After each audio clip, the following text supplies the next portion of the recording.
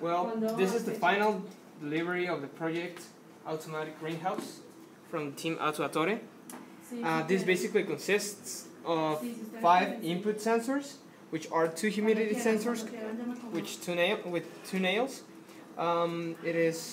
There are 2 LM35s for temperature sensing and 1 photoresistor right here to check the light of the place where the greenhouse is.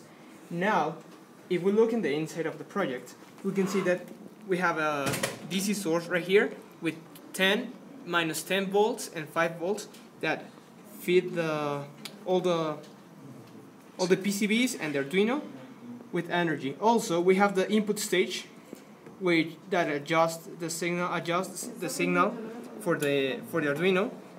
We also have right here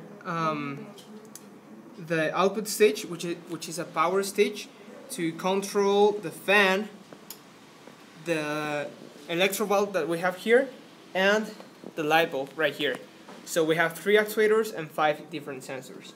The Arduino has a Wi-Fi card that is sending information via Wi-Fi to a computer, so that you can monitor the information that the greenhouse has. So once you connect all the sensors and the actuators to the automatic greenhouse right here, you can set with a web page right here. You can set the temperature you want in the greenhouse, the luminosity, and how often you want to pour water into the plant. Also, you will get all the information for temperature, for luminosity in the greenhouse throughout the time, every 1.5 minutes. So, for example, here, if you cross the light bulb will turn on, and also if the plant needs some water, the electro valve will open like this. So we have to get these 2 nails out of there, and we will get water right here.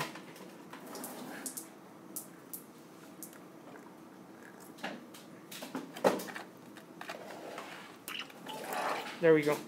There we have the water that's going into the plant, and then we get the nails back in.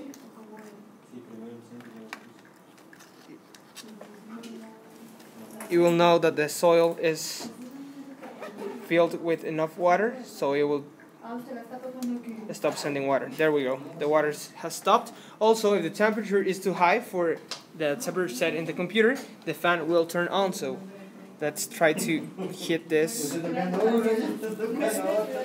Let's try to hit the temperature sensors.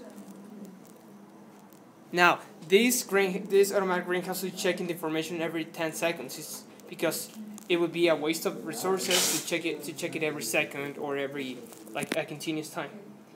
This will eventually turn on if we get the temperature low enough.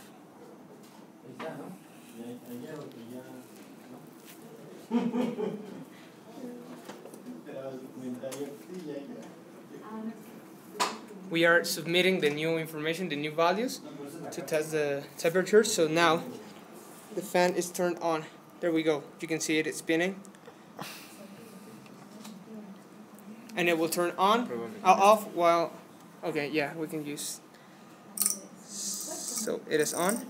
And it will turn off once the temperature is reached. It has a little sterices so that you can have a little parameter there, a range. And so that's pretty much it. You only have to plug the automatic greenhouse into the light source, and plug all the sensors, actuators, and you will be done with the automatic greenhouse. Thank you. This is Arturo, and that's it.